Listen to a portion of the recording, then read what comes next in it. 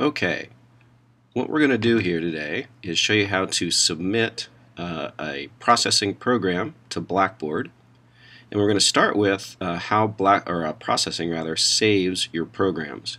So instead of being a single document like Word or Excel, when you save something in a single document, when you save a processing program, you actually create a folder that has several things in it. So I have a quick sketch here, a program that just creates a circle on a black screen. Wait for a minute for that to pop up. And there it is, okay? Clearly worth the wait. In any case, this is my program. And I haven't saved it yet, and I can tell because this is just sort of a generic name that's created when I start a new program. So if I save it, I'll go to the File menu and choose Save. Now I'll get a typical File Save dialog box that pops up, and I'm going to save mine on my desktop. I could save it wherever I wanted to. So if you want to create a subfolder just for your programs in IST-145, you could do that. And I'm going to call this one Red Circle. Okay, so now my program has been saved, and you notice that what's created is this folder. So if I double click on that, I'll see that there's actually two things in that folder right now, and as our programs get more complicated, there'll actually be more. There'll be a data subfolder, perhaps with some graphics or fonts or sounds in it. In any case, it creates a folder and not just a single document. So to submit something, what you have to do is compress it into a single file called a zip archive. Okay? And to do that, you select your folder. You're going to right click on it. By the way, this is obviously a Mac. I'll show you the PC version in a minute. On a Mac, after the right click on the folder, you're going to say compress, and that will create this red circle.zip. Okay? And that's what we're going to attach ultimately to Blackboard. Now let's take a look at what happens with PC. Okay, on the PC side here, I have the same program, and if I run it, I will get a similar result, which is nice. We can run it both on Macs or PCs without changing the program. It's one of the benefits of processing.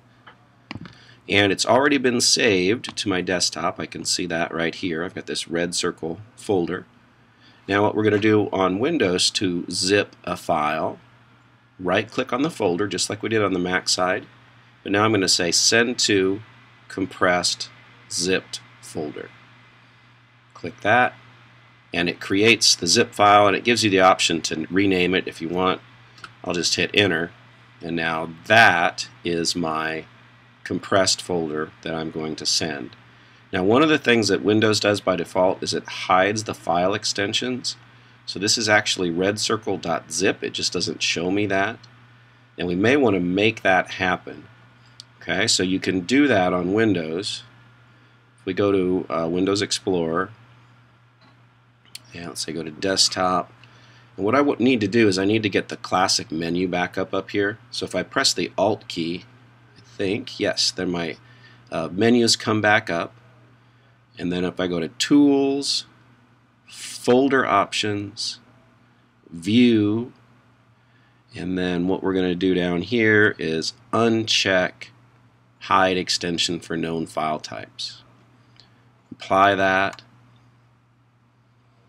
Click OK. And now when I go back to my desktop view, I see redcircle.zip. Okay? I prefer it that way because I'd like to see the whole file name. I don't want Windows to, quote, help me. But in any case, that's what we're looking for. That's what we'll attach. So after I've created the zip file, the next thing to do is to post it or submit it via Blackboard. So that's what we're going to do next. Okay, so now I'm back on my Macintosh side. I've got the Blackboard site open. I'm at our course, and I'm focused on the syllabus. Okay, so for this particular assignment, our first closed lab, we'll go to the closed lab area. Click that. You'll see the Chapter 2 closed lab. That's the assignment that you're completing for this closed lab. Click on that. And you'll see that it's got the information about the assignment, how many points are possible. When we do our regular labs, you'll see that there's a rubric associated with it.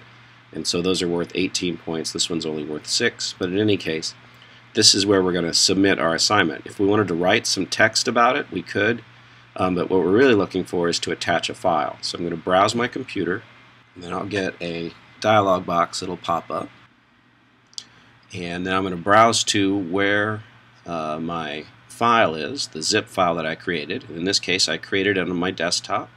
I'll select redcircle.zip, click open, and now that's been attached. And then if I wanted to make any comments about the file, like if you had a problem with it or you think it works or whatever, have a nice day, whatever you want to write there you can, or you can leave it blank, it's optional.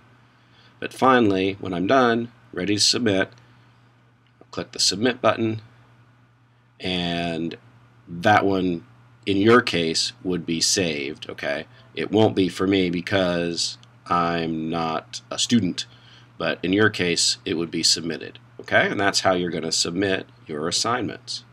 So that's what you should do for the closed lab, exercise 57 from page 85. Try to get that done before Monday. All right, very good. See you then.